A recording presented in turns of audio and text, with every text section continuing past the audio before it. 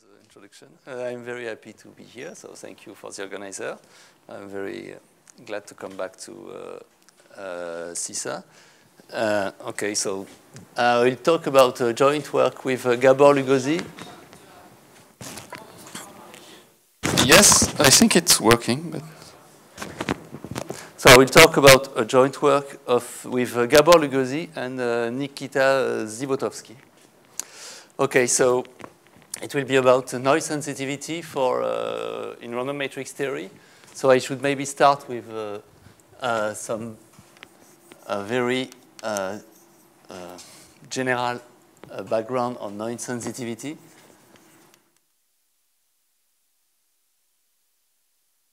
So this, I think it has started with seminal work by Khan, Kalai,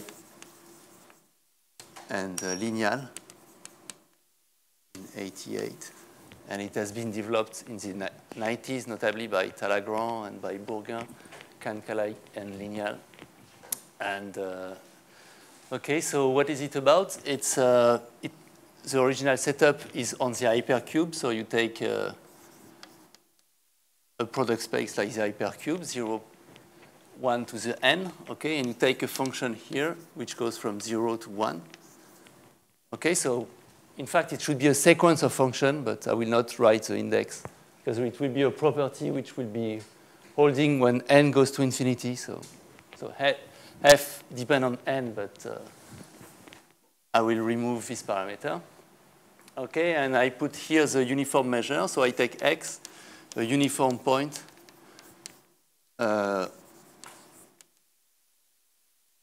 on the hypercube. And so my function gives me an output f of x. Okay? Now, I run the following dynamics. So it's a Markov chain. At each step of the Markov chain, I take one of the entry, and I resample it. Okay, so I flip a coin, and it will be 0 or 1 independently of the rest of the configuration. Okay? So I obtain a xk, which will be something. Okay, I will not write it. So it will be also uniform on the on the hypercube, but where so its k coordinates have been resampled.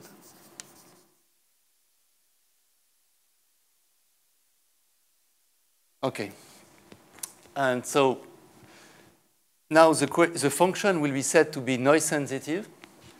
If you look at the expectation of the output of your function when you observe, when you have resampled k variables, okay, given that you know the vector x, okay? And now you look at the variance of that as a x-valued, as a random variable, okay? And you will say that your function f, so it's again a sequence of function, is noise sensitive.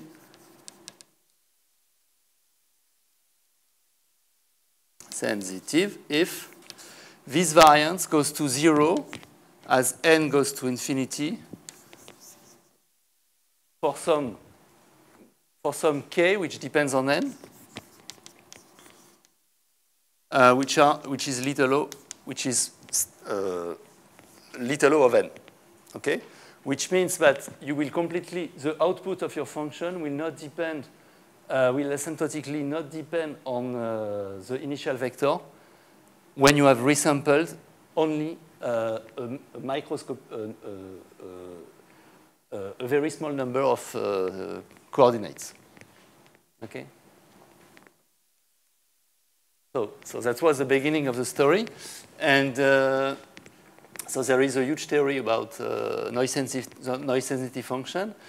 And there is a monograph by Chatterjee in 2014, which uses that. He calls it under a different name. And you may, for example, you may ask the similar question for instead of looking at I take Rn here, I take the Gaussian measure instead of looking at the uniform measure on the unit cube. And instead of looking this resampling of coordinates dynamics, I run an Ornstein-Uhlenbeck process. Okay, so the same idea at every time I am at equilibrium, but I look at how fast the correlation of my function decays with n. Okay, so and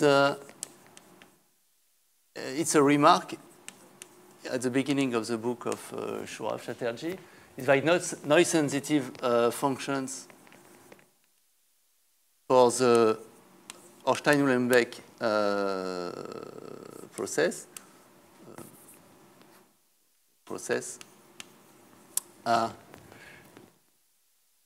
is equivalent. It's closely related, or it's in fact it's equivalent to function which improve to functions which improve on the Poincaré inequality for the Gaussian measure. So more precisely, what do I mean by that?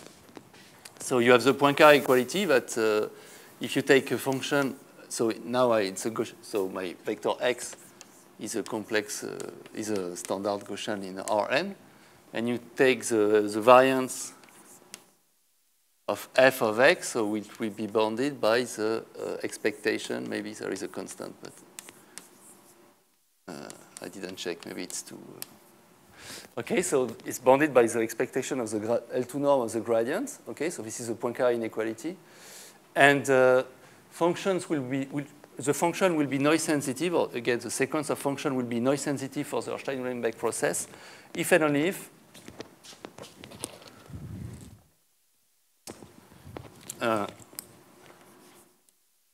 noise sensitive, if and only if. So here you have an improvement of a Poincaré inequality with some epsilon, which depends on n and which goes to 0. Okay, so when you have a function which improves on Poincaré inequality with some factor which going to vanishing factor, then your function will be noise sensitive for the Ornstein-Uhlenbeck process.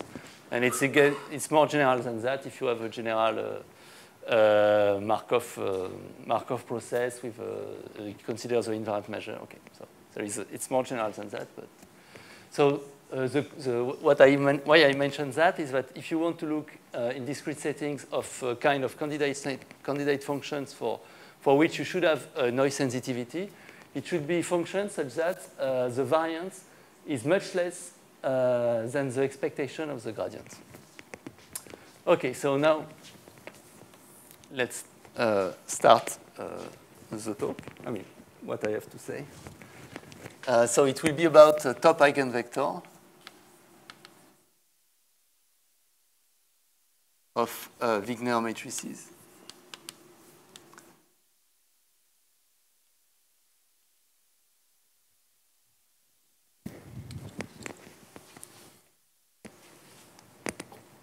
Okay, so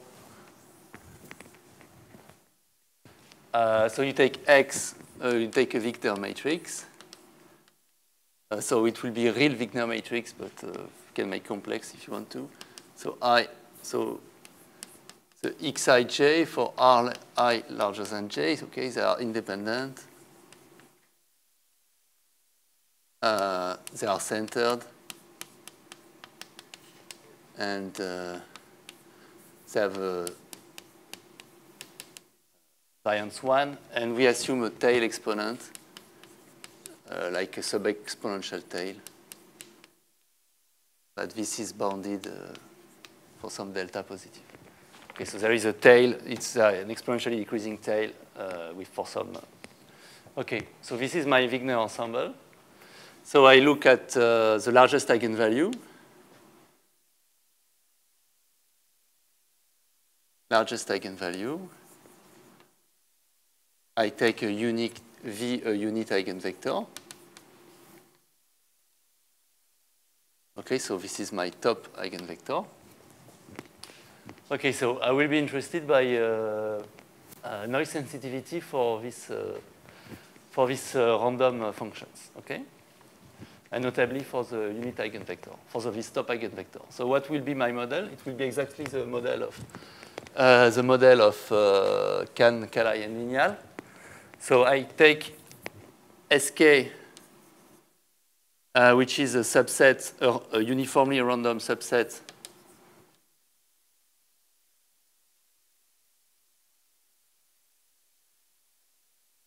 of the set of ij with I larger than j, okay, of size k.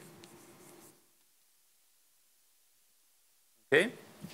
So I assume that sk plus 1 is obtained by sk by just picking a new point uniformly at random among the points which has not been chosen so far. Okay. I take x prime, which is I should have said that it's symmetric, so xij is equal to xji. Okay, so it's Wigner matrix. X prime, which is an independent copy of x. Okay, and exactly like here, I define xk to be x prime ij if ij is in sk.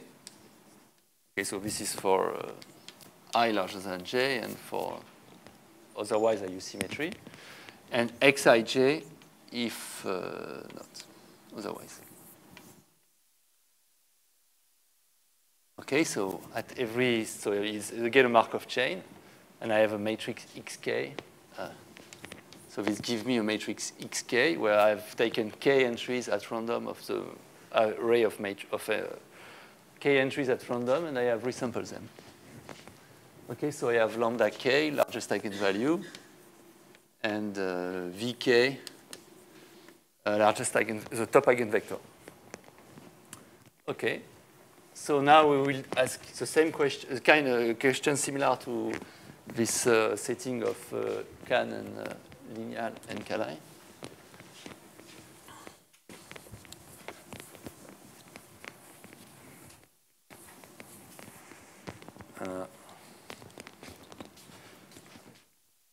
So I will state, okay, so one more comment. Why is it, so I mentioned that for making this comment. Why is it a good candidate for being a phenomenon, noise sensitive? Okay, so let's look at the function f of this array of vector x, which is a lambda of x. Okay, so the top eigenvalue. Okay, so the variance of lambda, for example, if you are in for the GUE or GOE, is of order n power minus 1 over 3. Okay?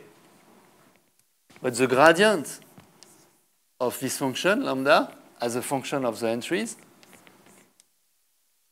but this is simply the sum over ij of the square of the coordinate of the top eigenvector, so this is 1. Okay, so we are exactly in this setting. The variance of the function is much smaller than its gradient. So there should be some noise sensitivity here. So this is the case. So here is the theorem. So the first is that if you resample more than n power 5 over 3 entries, then the scalar product between V and Vk goes to 0. And conversely,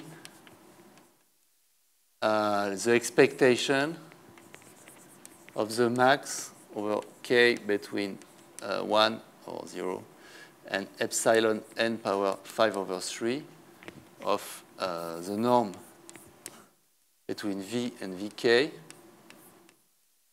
goes to 0 when you choose the proper phase. For example, you assume that your eigenvectors have a positive first coordinate or something like that. Okay? And what is epsilon? Epsilon is unfortunately not any function. It's like log n minus c times log n. It's not exactly as sharp as that, but okay. So we have a here you are.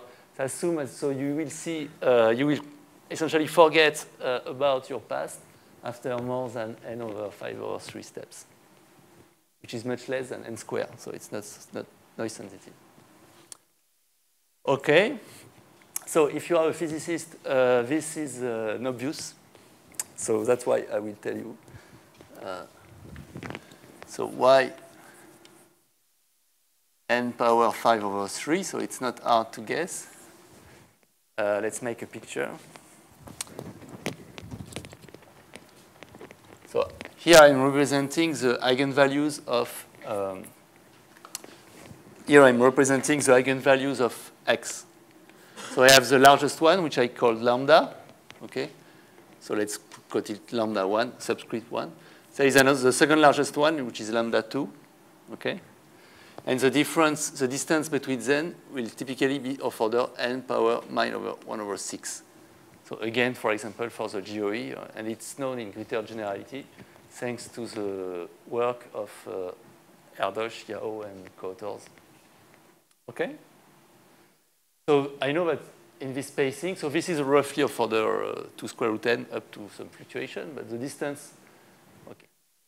So now, lambda 1, I do one resampling. Okay, I just take one entry, resample it, and look at what is, how much do I have moved my top eigenvalue. So this should be the distance, it should be roughly, at least at infinitesimal order. If your first set you have resampled just the entry ij, it will be essentially, maybe there is a factor 2, but something like that, xij prime minus xij times vj. Maybe there is a 2, but okay, we don't care. Okay? Where v is the top eigenvalue of x. Okay, so we know from Erdős and Yao and Schlein paper that the L infinity norm of v is of order log n power c over square root n, which is, let's say, n minus 1 plus little of 1. Okay? So if you call zij this random variable, which is a center random variable, and if you forgot about the dependency that vi is a random and depends on zij, you could write roughly that as zij divided by n power 1 plus little of 1. Okay? Let's forget about the fact that there is dependence here. So lambda k, if it were independent, after k step of that, so it would be the sum of I t plus 1 minus lambda t for t going to 0 to k minus 1. Okay? If everything is roughly independent, it will be roughly of order square root of k divided by n times 1 plus little of 1. Okay? You follow me? So I just say that roughly the top eigenvalue should make a random walk with steps of size 1 over n.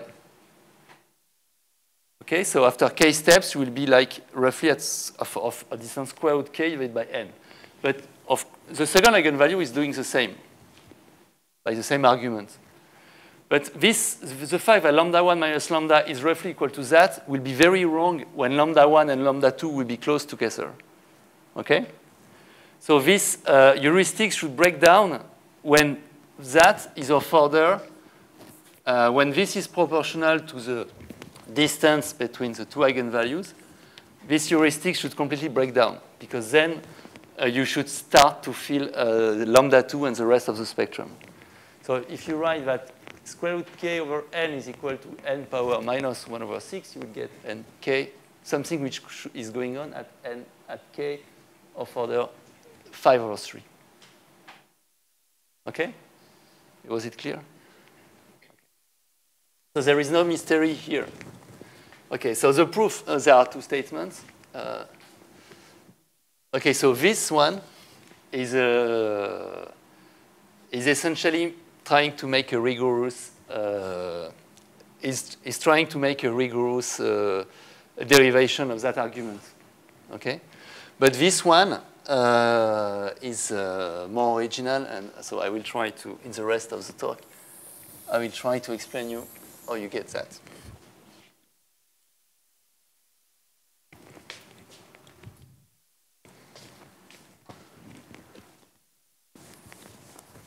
Okay.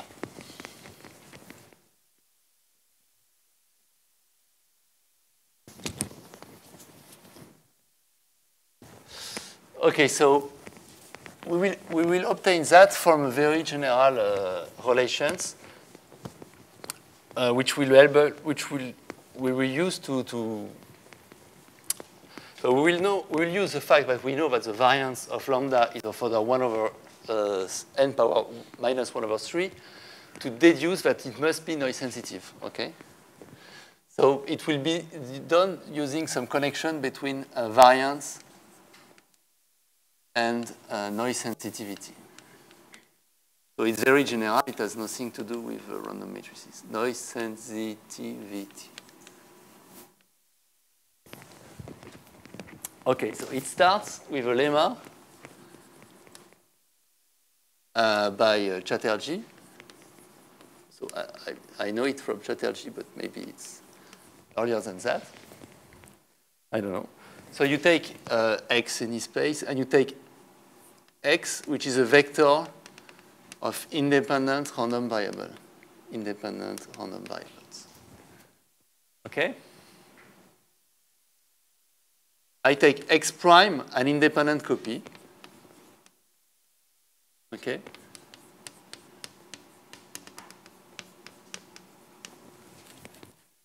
I define X K without parentheses as being the same as X, but I have replaced the case entry by X prime. And all the others are unchanged. Okay, and X K with parentheses is the first K coordinates are coordinates of the first copy of my random variable, and the other one, the remaining one, they are copies of of X. Okay? So X0 is X, XK, Xn, sorry, is X prime. So I interpolate, so this sequence of variables of random XK interpolates by just by adding coordinates from X to X prime. Okay, so the lemma of Chatterjee with this notation is that you can write exactly the variance of any function in R, let's say, by writing, okay, let's forget about it, that the variance of f of x is exactly equal, so it's an equality, to the sum from k1 to n of the expectation of f of x when I have shifted the case coordinate times f of k minus 1 minus f of xk.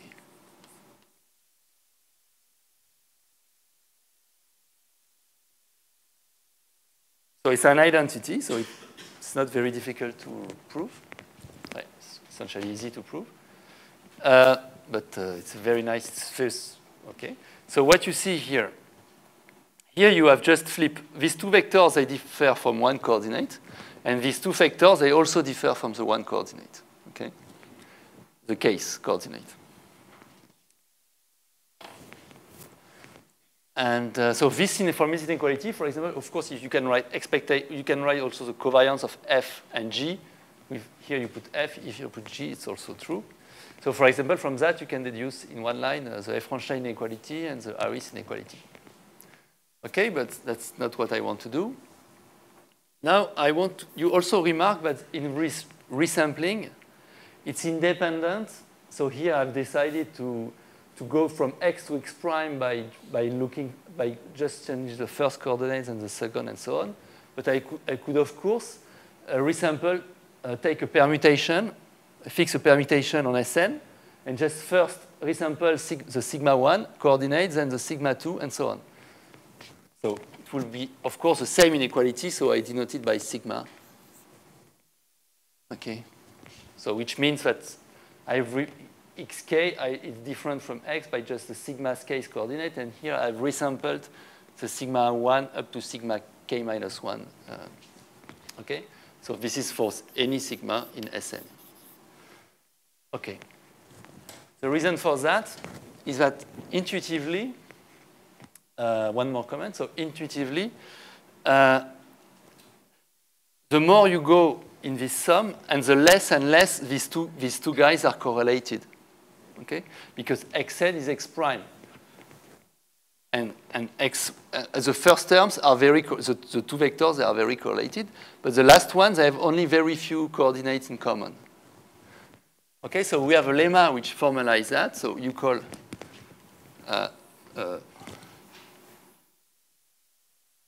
bk to be this number. Okay, and we have our lemma, which will be the basis of the method, which says that if sigma is uniform, so you take a uniform random permutation on Sn, or if your function is symmetric, if sigma is uniform on Sn, then this sequence bk, bk plus 1 is less than bk. Less. Which formalizes this idea that this is more and more decorrelated as k goes to infinity, as k goes to n. So a corollary, which will be the corollary, that you can bound, that the expectation, a corollary,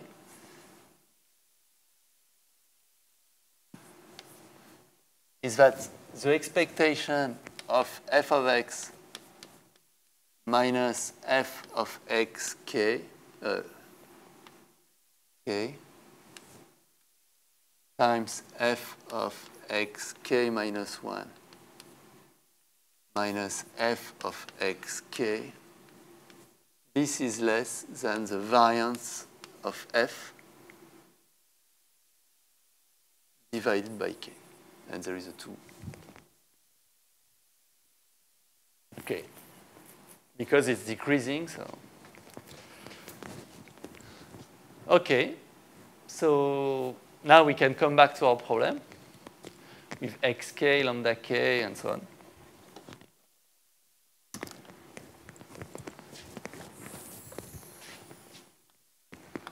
So I will try to tell you about that.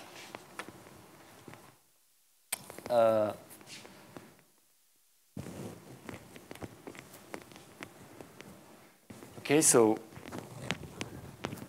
small n is n plus 1 over 2.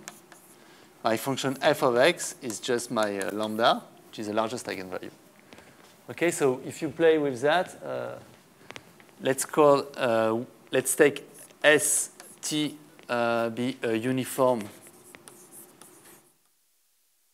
S larger on 1 S T n. Okay. So I take a uniform random pair ST. I call Y, which is the same as X.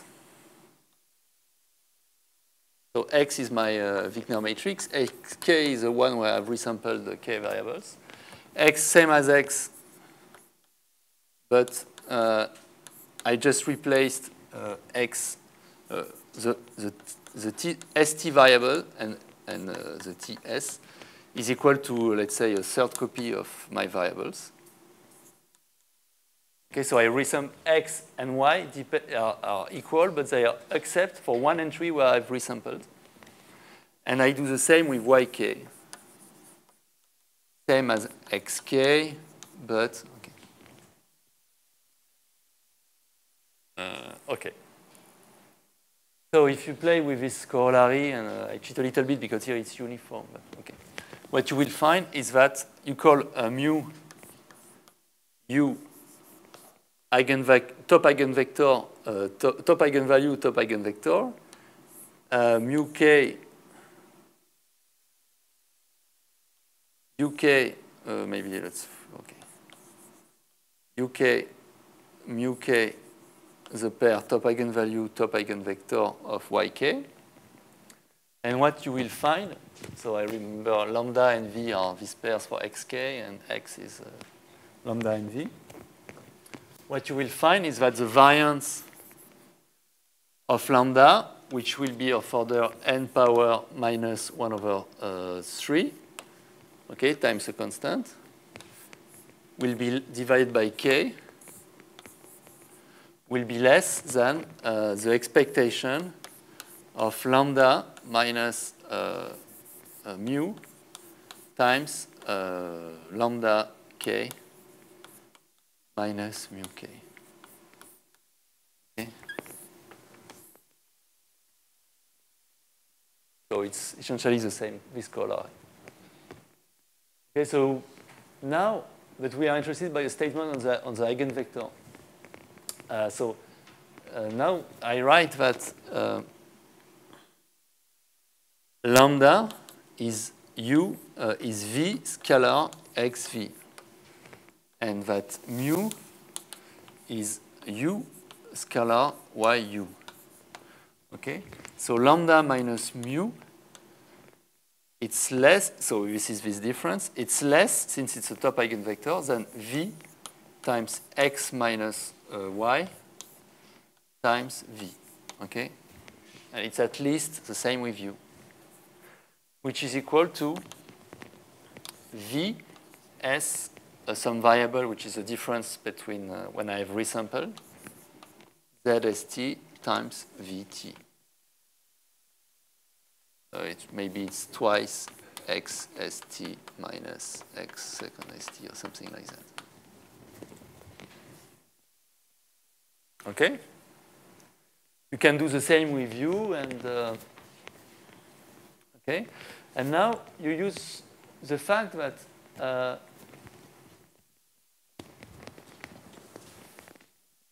v and u are very close in L infinity norm,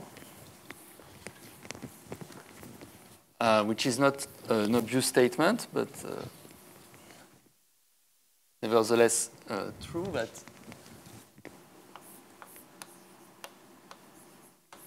the L infinity norm between v and u, so v are eigenvector of are the same top eigenvector of two matrices, two Wigner matrices, which differ just by a single coordinate. So this will be bounded in L infinity norm by n power minus 1/2 minus alpha for some alpha, which I will not write, which is strictly positive. Okay, so this follows from some work based on the optimal local laws obtained by Erdos and Yao and their co-authors. Okay, so in this expression, when I look at the difference between lambda and mu, I can just replace, so I have also that this is larger than u s z s t u t for the same reason. So I can replace u and v because they are very close in an infinity norm, and I will get I do the same for lambda k and mu k.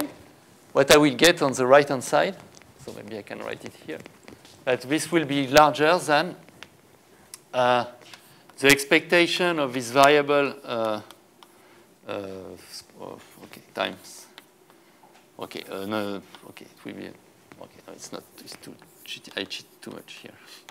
Okay, two copies of this, the same with x prime, and times vs vt vk s vkt, and the error I make will be of order n power, there are 4 terms, so it's n power 2 plus alpha.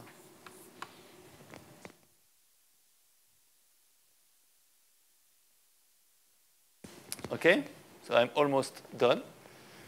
So there are some dependencies still between these vectors and this vector, but let's forget about that and assume that I can replace that by the expectation of that, which is 2 or 1, or I forgot. So let's say that this is roughly equal to, this is roughly equal to the expectation of Vs times Vt, Vsk times VTK. Okay, so you can make this formal by using this kind of L infinity, perturbation inequalities. So this is roughly equal to that. And now, since the pair ST is uniformly sampled, this will be exactly equal to 1 over n, something like, it will be like 1 over n minus n plus 1 times the sum over all ij of vi, vj, vik, vjk. This exactly that, because ST is sampled uniformly at random. Okay? And this is exactly, okay, so let's say this is 1 over n squared times the expectation, so there is still an expectation, because it's a randomness about everything. So the expectation of V times Vk squared plus little big O of 1 over n plus 2 plus alpha. Okay, so we are very happy because now we multiply by n squared, so there is still a vanishing term here. And we have on the right-hand side this term, which will go to 0 as soon as k is much larger than n power 5 over 3. Okay, so that's essentially the proof. Of course, there are many details, and which I intentionally forget.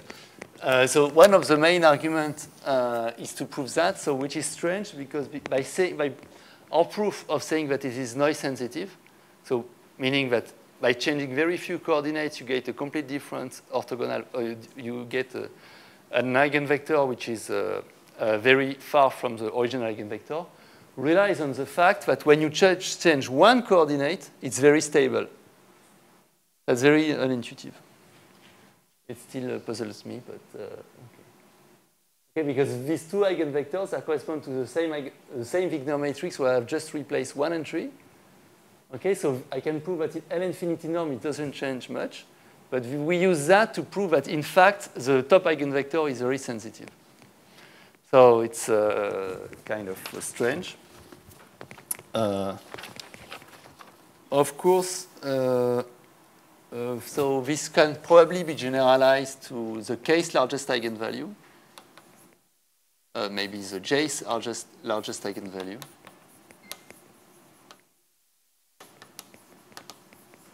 We didn't try to write the proof, but probably with some minor. And then the threshold will be at k, which will be like n power 5 over 3 times the minimum between j and n plus 1 minus j power minus 2 over 3. So it's a question, but it's possible that this is what gives the heuristic I gave you at the beginning, and I was mainly interested by this, trying to illustrate the phenomenon, so I think it should work also, the proof for this case. And maybe what is not proved, what is not clear, but the strategy should be also, a similar kind of strategy might work, is to do, for example, first passage percolation between 1, 1 to n, where you put IID weights, for example, exponential or geometric weights on the edges. Look at the paths which minimize the number of the total lengths, and do this resampling dynamics. Maybe by using this corollary, it could be possible to prove noise sensitivity for this. When the analog of the scalar product would be to take the Hamming distance between the paths, between two optimizing paths, where when you have changed k's, when you have resampled the values of k edges. But this is, the strategy is clear. It may work to use this corollary, but then the technical estimate that you would need on first passage percolation, I'm not sure that they are available in the literature or not. Okay, I think that's all I had to say, so thank you for your attention.